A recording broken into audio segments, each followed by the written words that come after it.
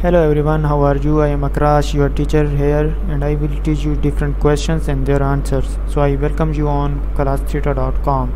So our today's question is: an epithelial tissue that has one layer of a rectangular cells would be classified as a stratified squamous epithelium, B simple cuboidal epithelium, C stratified columnar epithelium, D simple columnar epithelium.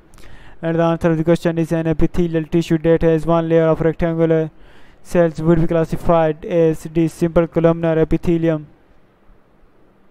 Simple columnar epithelium consists of a single layer of a columnar cell. These cells are taller than they are wide and have nuclei located near the base of each cell. They are typically found lining the digestive tract, where their height aids in functions like absorption and secretion. Thank you for watching the video. If you have any question related to this video, please post a comment below.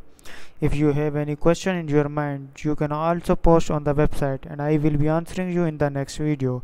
Thank you for engaging with us. Until next video, bye bye.